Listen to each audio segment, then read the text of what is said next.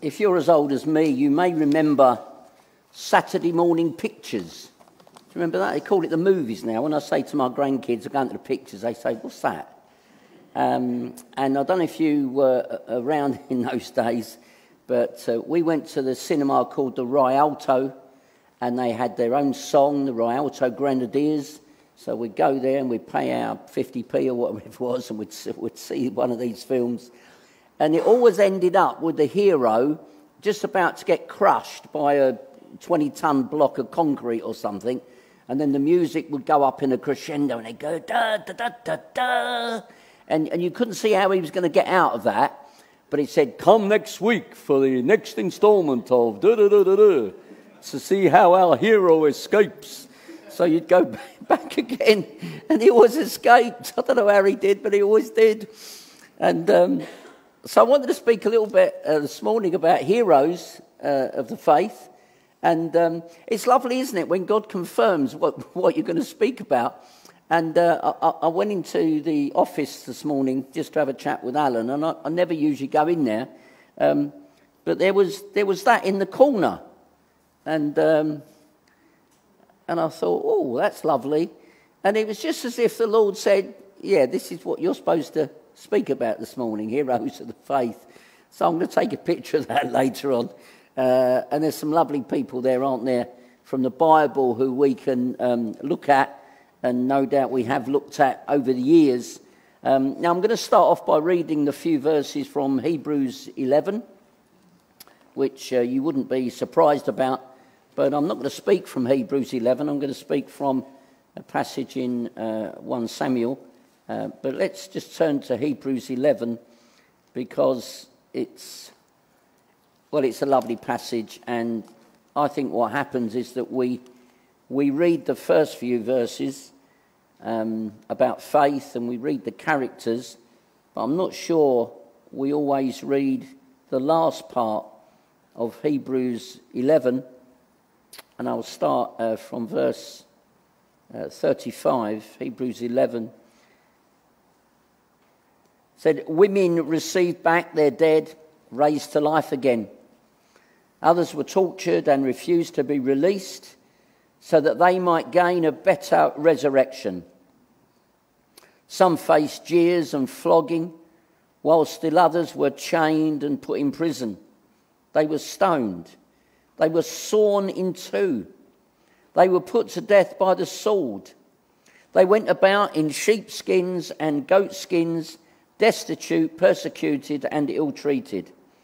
And this is the lovely bit, and these words are wonderful. The world was not worthy of them. Isn't that amazing? That when we go through difficulties and persecutions, the world's not worthy. And we don't want to be worthy in the world's eyes anyway, do we?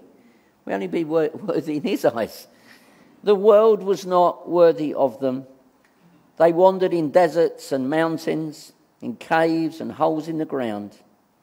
They were all commended for their faith, yet none of them received what had been promised. God had planned something better for us, so that only together with us would they be made perfect. What a wonderful reminder about heroes of the faith. So with that in mind, if you could turn to 1 Samuel, and we're in chapter 14, 1 Samuel 14.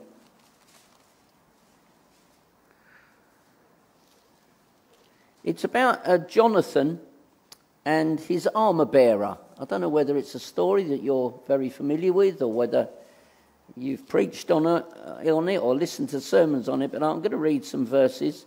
1 Samuel 14. One day Jonathan, son of Saul, said to the young man bearing his armour, "Come, let's go over to the Philistine outpost on the other side." But he did not tell his father. Saul was staying on the outskirts of Gibeah under a pomegranate tree in Migron. With him were about 600 men, among whom was Ahijah, who was wearing an ephod. He was the son of Ichabod's brother, Ahitub, son of Phinehas. the son of Eli, the Lord's priest in Shiloh. No one was aware that Jonathan had left. Verse 4, on each side of the pass that Jonathan intended to cross to reach the Philistines' outpost was a cliff.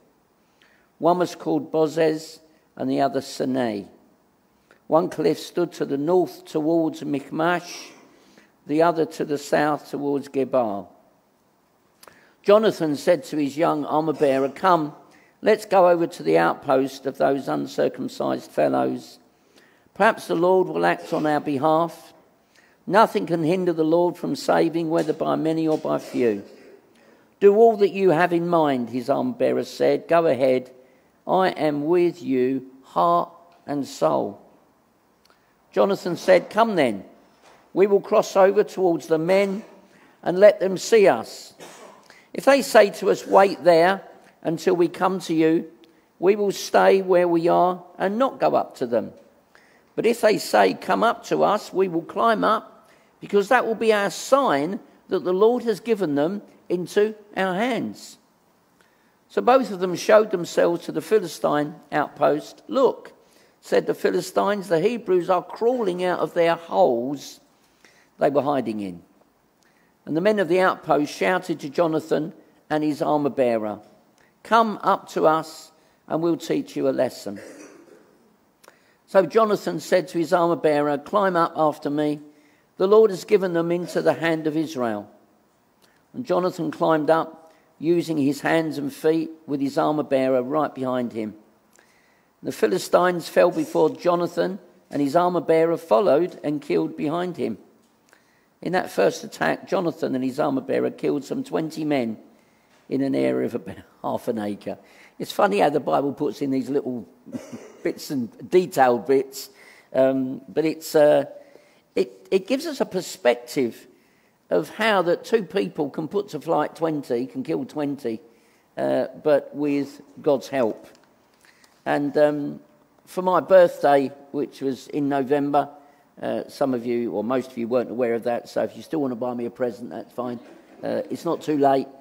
November the 9th it was, just to let you know. And but somebody bought me this book, Heroes of the Faith. I don't know if you've seen it, but it's a wonderful, wonderful book. And it's got a list of so many heroes of the faith.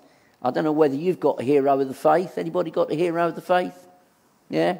Yeah, Nick, what's one of your heroes? Jesus, okay. Well, 10 out of 10 for that. Right answer. Anyone else got a hero of the faith? No? No, I'm sure you have, but you don't want to say. But one of them here, there's 50 of them in this book. And you've heard of the lady, Corrie ten Boom, haven't you? That Dutch lady who hid Jewish people in the cupboard, had a false wall in the war. And eventually she was betrayed by somebody who pretended to need refuge. And she was reported, and all her family were taken. And, well, they really suffered, didn't they? And most of her family died. But she carried on, didn't she? And did an amazing work. It says about her, she wrote a book called The Hiding Place. Within months, Corrie found herself associated with the resistance, and she was involved in risky schemes to obtain enough food in a time of rationing, a secret chamber, the physical hiding place of the book. So she was involved in risky schemes, and that's something that I just want you to, think about, that element of risk. It has been estimated that with her family and neighbours, Corrie ten Boom saved the lives of 800 Jewish people and other refugees. She was honoured in Israel by her work as one of the righteous among the nations. And that's an area outside of the Holocaust Museum where they remember those who are particularly helpful towards Jewish people. So one of the points I want to raise is that to be a hero, you need to be able to act alone. And it's all very well, isn't it? On a Sunday we come together, we sing, we have a good time and we laugh and all that. But that's a very, very small portion of our week, isn't it? And it's really significant that we take who we are and who Jesus is and we minister that to the people around us for the rest of the week when we're on our own, because we're not surrounded by the covering of our fellowship and songs and worship and praise and all that sort of thing. And in verse 1 and verse 3, it's very significant. And why does it mention it? I think it mentions it for this reason. In verse 1, it says, he did not tell his father he was going out.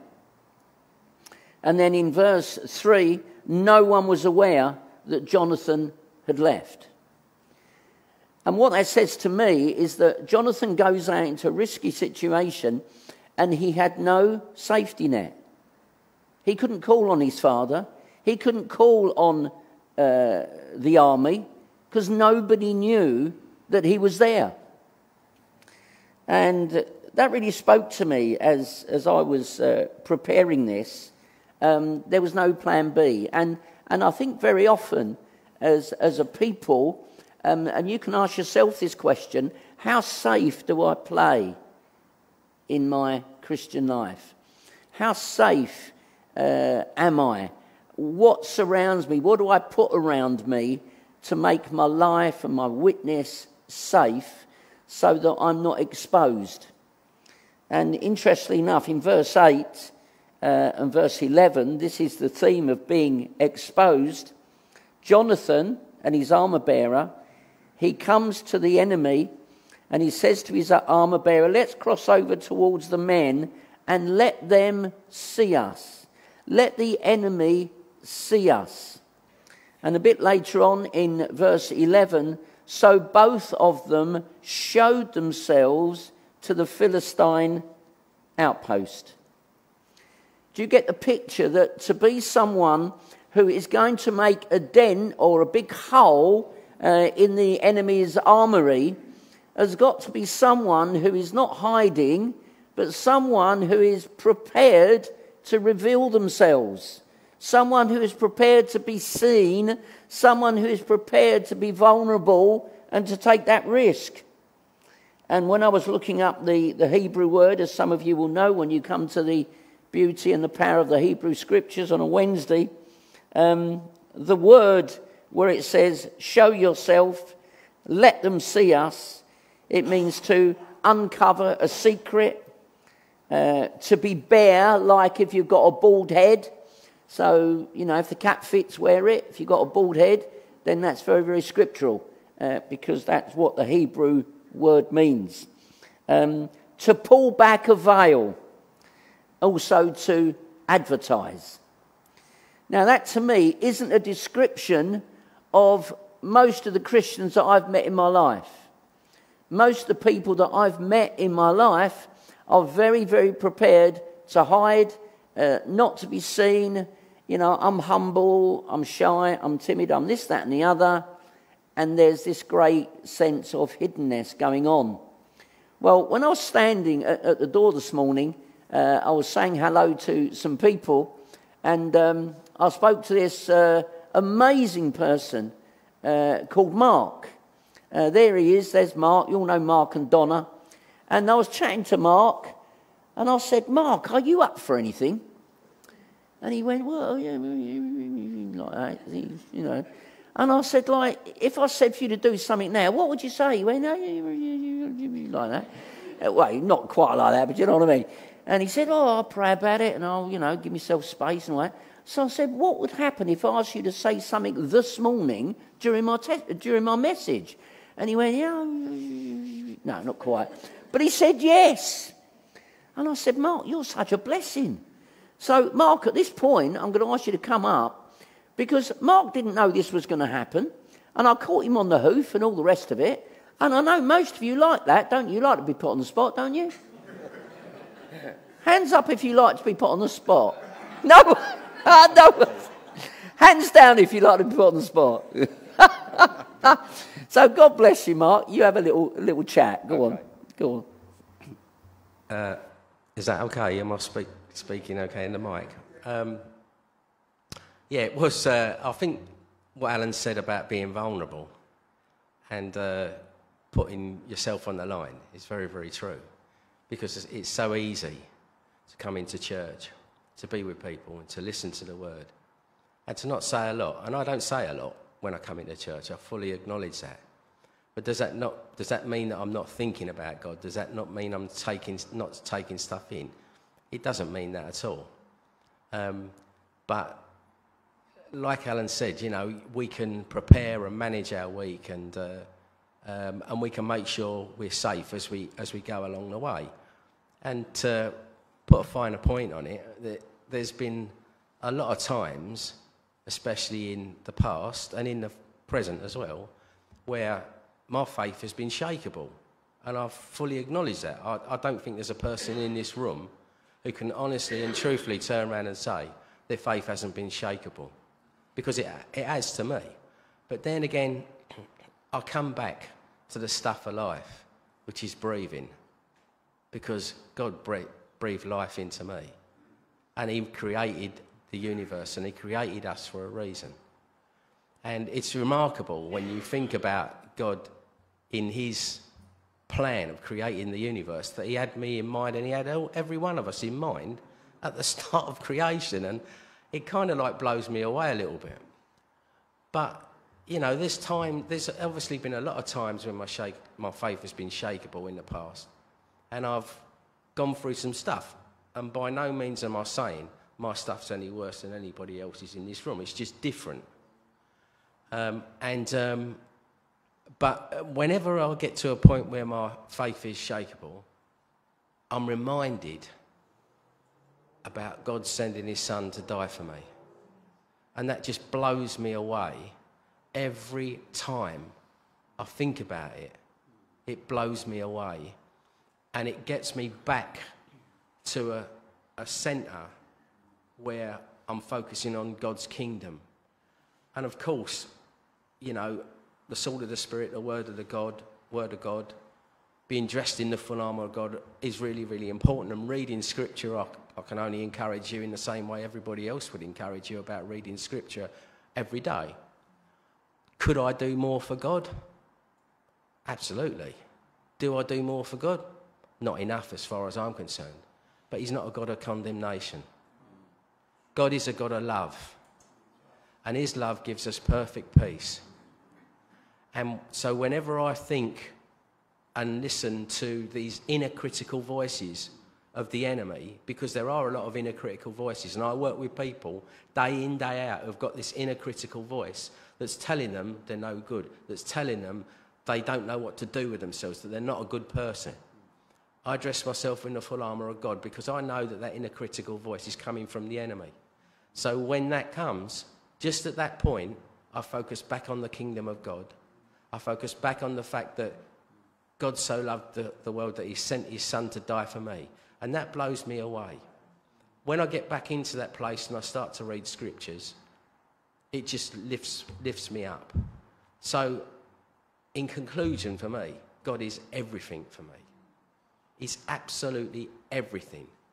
And, you know, I'm just, although I you know, everybody struggles on this earth, I struggle on this earth to kind of survive. Because that's what life can be about sometimes, survival. And I know there's a lot going on out there in that dark world where people are trying to survive. They're trying to survive particularly with fear. Fear is at the centre of their persona because it paralyses them. But when you come to God, when you give your life to God, and I know I can remember my testimony like it was yesterday when I gave my life to God.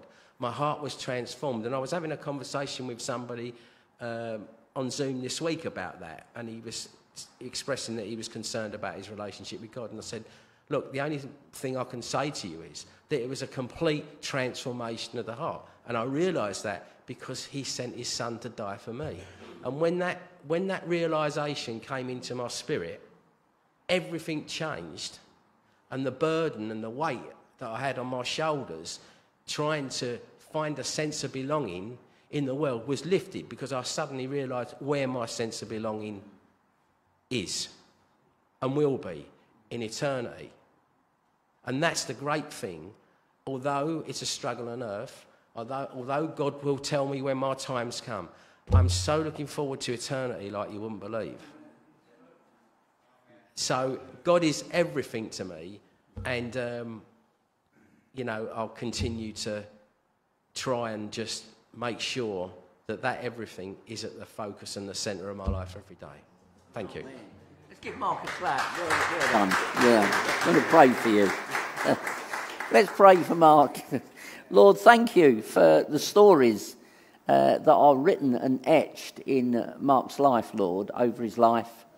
Lord, stories of when he first met you, the stories since, Lord, of how you've provided, how you've come to his rescue, how you've cleaned him and purified him and given him, Lord, that sense that he can stand with confidence in the presence of God because of Jesus.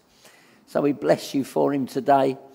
And we pray, Lord, that this week especially might be a week of a double portion, of a double anointing, that you will anoint his mouth, his lips, Lord, so that, Lord, when he speaks, the word of God might really come forth in power. And so we bless you for him.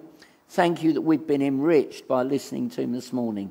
We thank you for him, and we thank you for you working in him. In Jesus' name, amen. Amen. Bless you, Mark. Thank you. Doesn't it do you good to hear people, and however much our weaknesses and however nervous and that we are, there is a sense of breaking through because of him. Because of this, which is what we're going to do at some point soon. There was a Welsh missionary in the 1860s, and he went out to Korea. His name was Robert Jermaine Thomas. He was only 26. He'd only been married for 2 years, and he went out on a boat called the General Sherman. And they were going along the river, and they were trying to reach the natives on shore. They were very, very hostile. Now, they had the opportunity of turning round or changing course and going away because, obviously, their lives were in danger. And what happened is that the natives tried to get out to sea to attack them and all the rest of it, and they couldn't. So they sent a fire ship towards their ship. And as the fire ship was approaching, some of them stayed on board the ship and therefore were burned. Others just jumped in the water and were drowned. But him and a few others made it to the shore where they were killed. And at the point where he was being attacked, he lifted up a Bible and gave it to the one who was attacking him. And so gave his life. He died, but he gave the word of God to these people as he was dying. What an amazing thing to do. The last act on earth is to give the word of God to someone. Incredible. And a while later, what they found, that the pages of this Bible had been fixed on this person's hut, their home, like wallpaper. So as people went to his house, they were reading the word of God, which was on the wall. And the chief got saved, and the tribe got saved, and the Holy Spirit just went through that place like wildfire. Isn't it amazing what God can do through an individual who says, it's not my life, but it's yours. And I'm going to take up my cross and I'm going to follow you. And I'm going to face whatever the world or Satan throws at me. It actually doesn't matter what the world throws at you, does it? It really doesn't matter. You know, that Proverbs thing, 31, I can laugh at the days to come. I use that a lot for my own self and for other people. Does it really matter what tomorrow holds? Does it? When we're in Christ, when we're full of the joy of the Lord, which is our strength, we really, really, really don't have to worry about tomorrow, do we? If it's a test, we don't have to worry about it. If it's in the headmaster, we don't have to worry about it. If it's in the boss, we don't have to worry about it. If we're sick and others around us are sick, why do we worry about anything like that when it can't add anything? That's what Jesus said. So when we're a sort of people who are thinking, well, Lord, I want to be a hero for you, don't we? We want to be a hero for Jesus. What's wrong with that? Because what happens is that when we've learned to act alone, or as Jonathan found, They were acting alone. They had nobody behind them to back them up. They can still experience the victory because God is on their side. And you look at verse 22, very, very interesting how you can be a hero, because what a hero does is a hero inspires, don't they? You know, you get, over the years, when Wimbledon comes up, which is sort of June, July time, the tennis courts are full of people playing tennis, aren't they? Because they see all these people playing tennis, they think, oh, I think I'll go and play tennis, you know. And you get, I mean, I've got grandchildren, probably you have too, and kids, and they're all wearing costumes, don't they? You know, whether it's Superman or Batman or the Joker or whatever it is. I don't know what the latest is now. Super Mario, is it? I don't know. But whoever they are, they're inspired to go out, and their parents have got to pay all this money for a costume that they're going to throw away in 6 months, and they're going to transfer up to another superhero. And as Nick said, well, we don't have to do that because we've got one superhero and there he stays. And that's wonderful. But you look at verse 22, and verse 22, is this symptomatic of you and your Christian life? When all the Israelites who had hidden in the hill country of Ephraim heard that the Philistines were on the run, they joined the battle in hot pursuit. So the Lord rescued Israel that day, and the battle moved on beyond Beth Aven. So what's happening here is these people missed the fun, all right? They weren't around for the battle. They were too busy hiding. But as soon as they realised that Philistines were running away, they were quite happy to run after them. But they didn't want to face them when the Philistines were coming. They waited until they were running away. I don't know if that rings a bell, perhaps with some of us. Are we like that? Are we hiding away like these people? Do we jump on the back of someone else's victory? Saul was a bit like that. If you turn back a couple of chapters in chapter 13, 1 Samuel 13, see, because Saul was insecure as a person, because he wasn't, if you like, following the Lord and following God's ways, this is the sort of thing that happens. People are insecure. You know, ministers can be insecure, quite jealous of their pulpit. They don't want anyone else to preach, just in case that person preaches better than they do. And I think I've never felt that with Alan. Have you? Never felt that with Alan. Somebody who's willing to share his pulpit and bless others and lift them up and encourage them. And actually, what does it matter if somebody does something better than you anyway? It doesn't make any difference, does it? Encourage them. God bless them.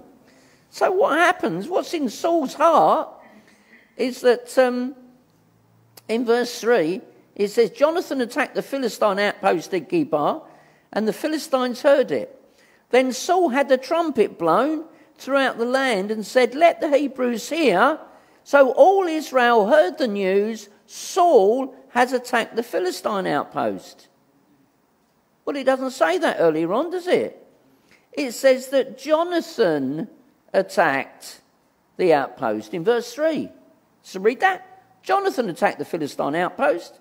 But in verse 4, Saul twists it to make it sound as if he attacked the Philistine outpost. And the thing is we get nowhere if we borrow somebody else's spirituality. We get nowhere if we hide behind the label of a church. How many people say, oh, I go to this church. Oh, really? Oh, must be good there. Oh, it's amazing, the worship, and all that. But where are they individually, spiritually? Years ago, I was leading a meeting, speaking at an Ichthus meeting. And you may or may not know much about Ichthus, but they've been around 30, 40, 50 years, really. Over 1,000, together in their churches. And I was preaching it. They were all Ichthus people. And I said, come forward if you want ministry. Loads of people came forward. So I said to this lady, I said, what do you want prayer for? She said, well, I've been really struggling with my faith. And I thought, yeah, but you go to an Ichthus church. You've got Roger Forster as your leader. How can you struggle with your faith? Well, of course people struggle. It doesn't matter who your leader is, does it? Doesn't matter what your church is called. We still struggle with things. So let's not hide behind the label of a church. Let's not hide behind someone else's testimony or someone else's spirituality. And that's exactly what Saul did. He borrowed someone else's glory. And we don't need to do that, because the Lord will deal with you in the way that he needs to deal with you, and it will be different to the way he deals with other people. And just going back to 1 Samuel 14 again, very, very important. And this is what Jonathan says. And he says, 1 Samuel, I've got 1 Samuel 14:12. 1 Samuel 14:12. And what he says here, no, he doesn't say that in 14:12. But what he says, that's it, 14:6. So Jonathan says to his young armour bearer, come, let's go to the outpost. Perhaps the Lord will act on our behalf. Nothing can hinder the Lord from saving, whether by many or by few. So as we face this new week, you can say to yourself, nothing, that means nothing. That means nothing. Doesn't it mean nothing? 0 plus 0 is nothing. 0 times 0, nothing can hinder the Lord from saving. And I really believe, and I firmly believe, that we can be overcomers in any and every situation that we face.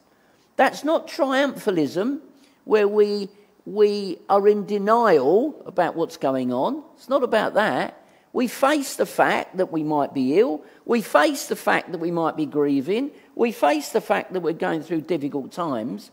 But whilst we are facing those situations, we know that there's nothing that can stop the Lord from saving. And that's got to be a comfort to you, isn't it? It's got to be a comfort to me as we recognise that God is with us, God is in us, God is around us. There's nowhere that we can run. Jonah found that, didn't he? One of the Hebrew thoughts in those days was they felt that God was locational. God was geographical. That you could have a God over there and a God over there, and perhaps God's over there. That's why he ran away. He ran away because he thought he could run somewhere where God wouldn't be. But God was there. And God pursues us, doesn't he? Praise God. I'm glad he does. There was a lady called Virginia Hall in the World War II, and she was the most dangerous spy that the Germans knew. And the incredible thing about her is she had a wooden leg. She had a hunting accident and she literally shot herself in the foot. You know, we've used that phrase, haven't we? But she did shoot herself in the foot. And so her leg was amputated below the knee, and she called the wooden leg Cuthbert, so had a little name for it. And the Germans nicknamed her the Limping Lady. And they did all they could to capture her, but they couldn't. So a lady couldn't walk properly, and yet she organised jailbreaks, sabotage missions, saved hundreds of people, was instrumental in leaking information to the enemy, and someone who was willing to risk their life. And isn't that what Jesus said? If you put your hand to the plough and look back, you're not fit for the kingdom of God. Take up your cross daily. We know these things, but I wonder really whether we live them out. I don't know if you ever saw that poster years ago. It's probably still around. If you were convicted, if you were brought to a judge, something like that, would there be enough evidence to convict you as a Christian? Or would there be no evidence because we're not doing anything? Would there? And only you can answer that. So I'd just like for a few minutes before, I'll lead straight into communion, shall I? Yeah. Just before we lead into communion, perhaps we can have a few minutes of just opening up our hearts to the Lord. I don't know whether you want to be a hero. I don't think there's anything wrong with wanting to be a hero, because there are people in the Bible, as we've said, they're heroes and they can inspire us. Lord, I want to be inspirational to somebody. Lord, I don't want guilt in my life to cancel me out. Lord, I don't want to disqualify myself, because you have qualified me. Perhaps you can do a bit of business with the Lord now. Thank you, Lord. Thank you, Jesus. Thank you, Jesus.